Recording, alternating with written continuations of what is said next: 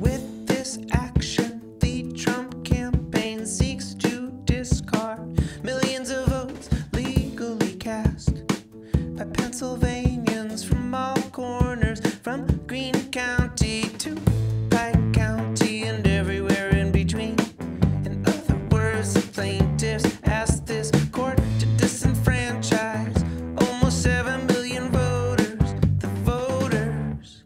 This court has been unable to find any case in which a plaintiff has sought such a drastic remedy in the contest of an election.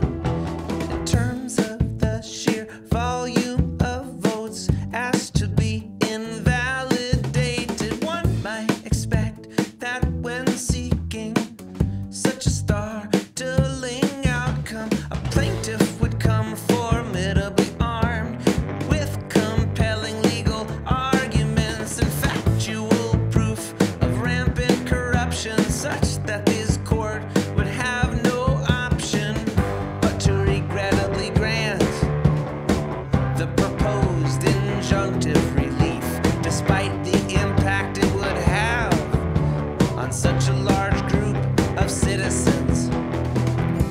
That has not happened. Instead, this court has been presented with strained legal arguments without merit and speculative accusations, unpled in the operative complaint and unsupported by the evidence in the United States of America. This cannot justify the disenfranchisement of a single voter, let alone all the voters of its 6th most populated state. Our people, laws, and institutions demand more. At bottom, plaintiffs have failed to meet their burden to state a claim upon which relief may be granted. Therefore,